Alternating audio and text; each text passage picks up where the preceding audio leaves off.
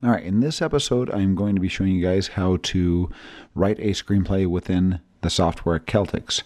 If you haven't seen the other episodes, I'd recommend going back and look at them. I talk about screenplay structure in general, and in this one, I'm covering specifically the software and how to write a screenplay inside the actual software.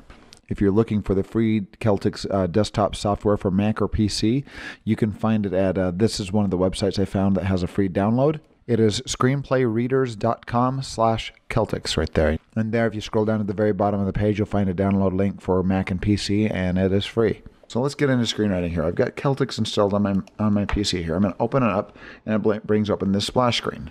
And it brings open several templates that you can start. We're just going over film right now, so we're going to start filming. You can hit open from Celtx if you have a previous project. Right now, I'm just going to start a new one. I'm going to hit film.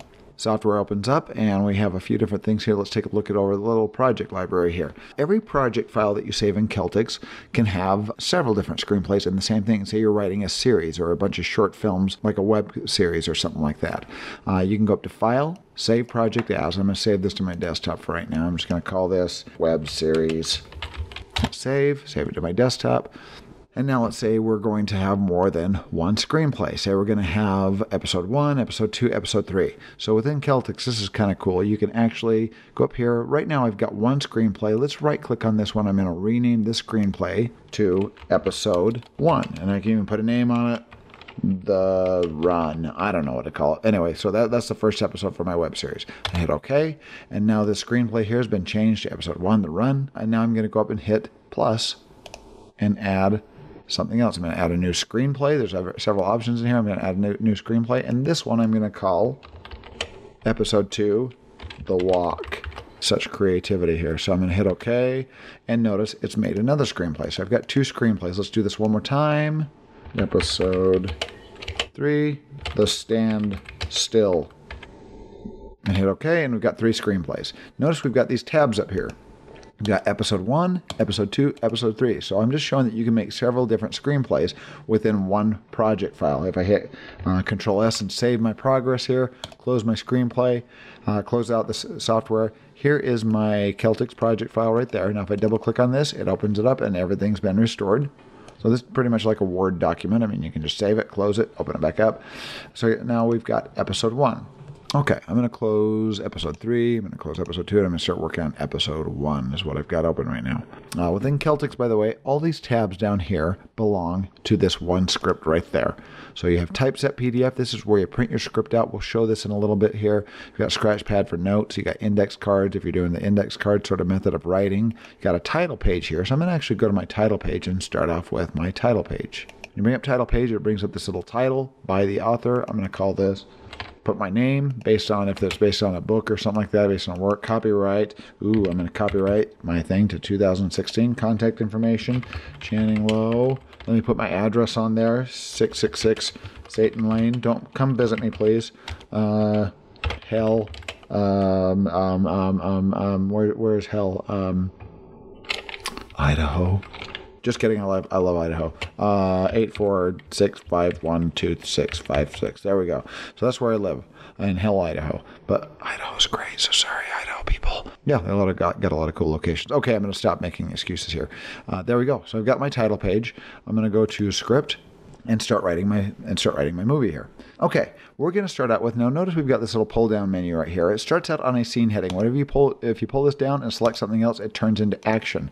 If you click scene heading, it turns into a scene heading. So now I've got like action on the top. That messes things up because you always start with a scene heading here. So first of all, I'm going to write, let's go interior, high school. Now if we're putting something like a high school and we want it to be in if we're putting something like a high school and we want to put it in a very specific location in the high school, say like a chemistry lab, I'm going to put one hyphen there. High school is 2 words.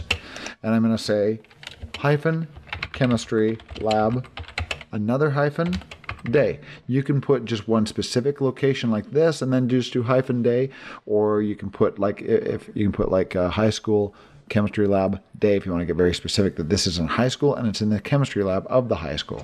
All you have to remember in Celtx are the commands return, tab, and tab. And in some instances, I think tab. Anyway, let's go through this and see what it does. So we hit return, and notice all of a sudden it turns to an action prompt. When we start writing action, first of all, we're going to describe the setting. So I'm going to start out by describing the setting here. I'm going to say the lab is a large room with several old computers. The lights are dim and several bored high school students stare at an image projected on the screen in the middle of the room. So now we're starting to describe what's taking place in the room. We described that it's a large room with several old computers and that there are several high school students that are just sitting there staring at a screen. So now one suggestion with writing action is just to break it up and to kind of make it a little easier to, a couple things to make it easier to read, to kind of stick to the minute per page rule. You got to break up your paragraphs. Let me zoom this up a little bit. So what we're going to do here is we're pretty much going to use 1 to 2 sentences per paragraph tops, and maybe in some instances 3 sentences per paragraph, but you want to keep them fairly short. This kind of puts it in shootable paragraphs, so it's easy to read, it's easy to shoot. You kind of look through it and see what needs to be done piece by piece. If you have one big bulky paragraph, it's going to be really difficult to read. So right now I'm going to hit enter or return, and it automatically goes to another action prompt. It has a space, single space between those, and I can start writing the next thing. These paragraphs are kind of like thoughts, little thoughts that are divides up the scene. So let's introduce a character here. We'll say Ted, and I'm going to put in parentheses Ted's age. 40. Stands at the... So Ted stands at the front of the room staring at all the students. Now we're going to put a quick description on Ted. We're not going to put a big description on the high school students because there's a lot of high school students that can be kind of figured out later in pre-production and production. Right now, Ted is a main character. We've introduced Ted by name, so we are going to put a basic description on Ted. I've introduced Ted. So once again, I've described the room, described who's in the room, and now we're specifically looking at Ted, and now we're going to describe Ted. You'll want to physically describe this person. That's important to the story.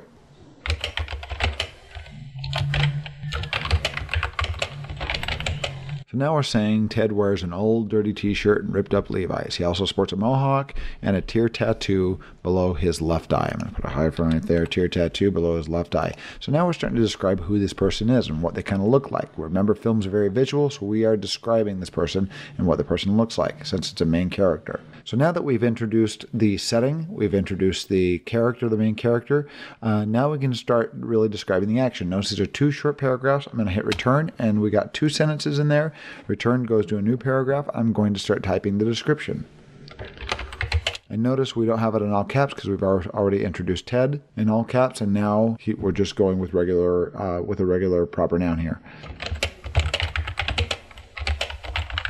So now we're going into action here, and we're doing it all in present tense. Ted points at the projected image on the screen. The image portrays a large group of people protesting in the streets of a large city. So now we've done a little bit of action. We're describing what Ted is doing. We can hit return. Let's say we want to go to dialogue here. Ted starts speaking right here. So I'll hit return from this paragraph. It goes down to a new paragraph, but now if I want to do Ted speaking, all you have to do is hit tab. Tab jumps over to, look up here, character. This cursor is now typing character. I'm going to type in Ted, hit return, and automatically it goes to the dialogue prompt. So Ted can actually speak. So now I can say what Ted is going to say here. We're going to write what Ted says. So Ted kind of yells here, look at this, people are pissed. So now let's say we want to have some student raise his or her hand and speak here. So what I'm going to do is I'm going to hit return. We're not going to put that student's name yet because we have yet to introduce that person. So let's quickly introduce the person that's going to speak. I hit return and notice it goes to the character prompt, assuming that somebody else is going to speak, but I don't want it at character. I want it at a new paragraph. So I'm going to hit return again, and it jumps back to our action prompt. So now I can describe that person that speaks.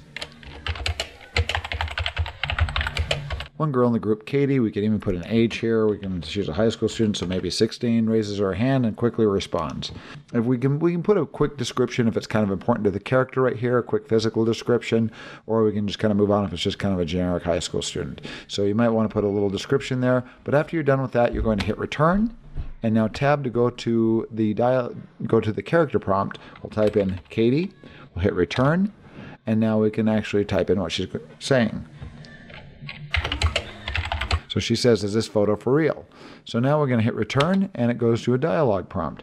We can type in Ted now, and actually as you start typing it, if you've already typed in Ted, when you type a T, it'll bring up the name, and you can actually just hit enter. So when you type in T, it's going to bring up Ted's name there. So it's a quick shortcut. We've already used his name, so now his name's been added to the catalog. All you have to do is hit return because it's highlighted, and Ted's name is there. Now I'm going to do a parenthesis here. I'm going to do parenthetical. We're going to hit return, but I want parentheticals right below his name. So all you have to do from here is hit tab. It jumps to parentheticals. Type in what he looks like here. It looks like shocked face. So now we don't have to put that in description because we put this together with the dialogue. Just 2 words there, shocked face.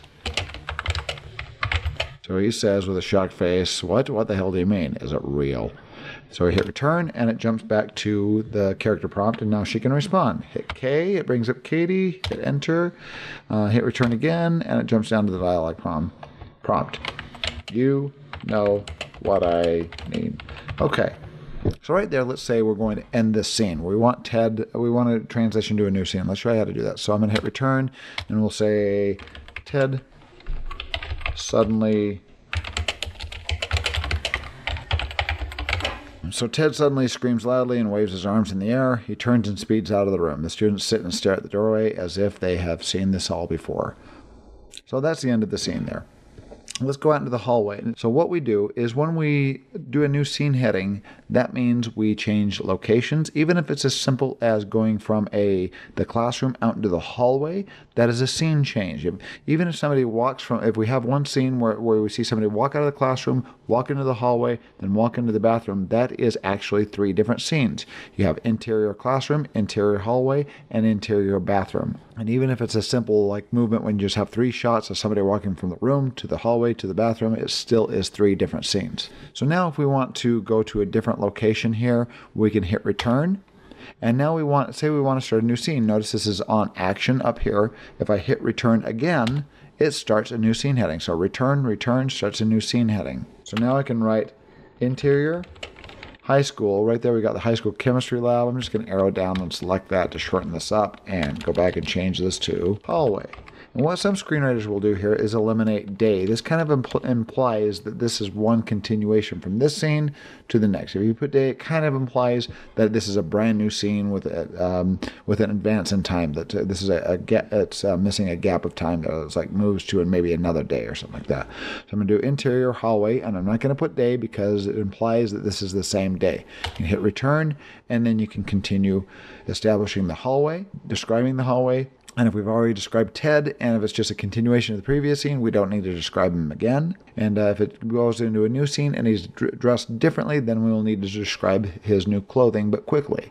This is all about being kind of quick and efficient, but those are the basics there of screenwriting there with the 4 elements that we described. Okay, let's describe extensions right now. So let's say up here that somebody outside in the hallway screams, and we don't see them on screen, but we hear a voice screaming. I'm going to hit return again. I'm going to say a voice interrupts Katie. I'm going to hit enter, tab over, and we're going to say if we've introduced a character before, we can use that person's name, or we can just use a simple explanation like if it's vague and we don't want that person revealed yet, we can say man's voice. And I'm going to add the extension right here. I'm going to hit parentheses. I'm going to hit a parenthesis, and I'm going to say O.S. And that means off screen. That means it's probably like out in the hallway or something like that. We'll just say, I don't know, something random. So somebody out in the hallway yells, "Where is Ted?" Now we can put like description in. The students turn their heads toward the doorway or something like that. But that is an extension right there. Now, if you're doing phone conversations and you hear somebody over the phone but you don't see them, this would be as simple as just saying, let's turn this into a character's name here. We'll say John, something simple there. We're going to go to these parentheses and add V-O. That's if it's narration, or if it is a phone conversation, you don't see them. That is, and some screenwriters debate whether or not to use VO or off-screen there. Some use off-screen for phone calls. I see it more commonly used as VO for phone calls. Transitions. Once again, transitions are used mainly for shooting scripts when the directors get preparing. To get to a transition, you can hit return, go up to this little drop-down menu and hit transition. And it will drop this cursor all the way over here.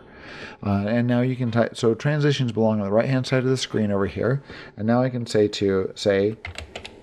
dissolve to interior high school hallway. So now we're going to dissolve to that, or you can put cut to, you can put basically anything that you want to there. Fade in, fade out, and that's a transition. Last thing that I want to cover is a montage. Montages are usually done by simply doing this. You just go to a new scene heading and write montage. This is something like you'll see like a couple that they finally get together and then they start enjoying each other, and it goes from one shot of them sitting out having a picnic, one shot of them having a glass of wine in a restaurant, one shot of them holding hands and walking through the park, and it just goes through a little montage with maybe some music playing, and then you just basically describe the montage. So each paragraph will represent a new scene. You don't have to do a scene heading for each new shot that it cuts to. So you're just basically going to say, Ted and Joanna sit on a picnic blanket in the park and laugh loudly. Hit enter, and now we go to a new, so then it cuts to a new shot. Ted and Joanna sit in a restaurant and sip wine. The waiter delivers their lobster dinner. They smile at each other lovingly. So it's just going from shot to shot. Let's do one more. Ted and Joanna sit on a porch swing of a beautiful home. They kiss. So there we go. There's 3 different shots. This is a montage right there. And then as you go exit a montage, then you just go back to another scene heading. Return goes to a new scene heading. And that's an example of a montage. So, all right, well, thank you for watching. This is just kind of basic screenplay structure. What I really recommend you guys do is if you're interested in really writing and becoming a professional at it, what you need to do is you start reading a bunch of screenwriting books and also read a lot of screenplays. One website that I recommend is simplyscripts.com. Simplyscripts.com has a whole bunch of professional screenplays of movies that have been shot, a lot of Hollywood films. If you go up to the top and go to movie scripts, it will load and you can look through. They usually have a featured screenplay up here, or you can go down and search it by, or you can go down and search scripts by letters. They have a ton of screenplays, a ton of professional screenplays that you can read through. Let's click on this one here and take a look at it. After clicking on that link, we're going to download and read the script. And now you can scroll through it and look at, this looks like a shooting script here because it has the scene numbers on the side and it has continueds here as well. So as we move down, you can see your scene heading with the hyphens on it. You can see your action or description. You see the character name, parentheticals, dialogue. You see the whole thing here, and you can read through it. And what I really recommend doing is reading through a couple like feature-length scripts or more and see how the professionals have done it. You're going to learn a lot more by reading these professional screenplays than by just going at it yourself. So thanks for watching. If you have any questions, please post them, and I will see you in future episodes. Thank you. If you're interested in seeing the rest of my screenwriting modules that I'm doing right now, you can visit youtube.com/chinfat, and that'll take you to my page here. On my page, if you go under playlists, you'll find the screenwriting playlist, and you can click on that and look at the rest. Right now it says no videos because this is before I'm uploading. So yes, just go to the screenwriting playlist and you'll find all the modules that I keep putting on screenwriting there, and you can watch them all. So watch them all, subscribe, and other stuff. Thanks.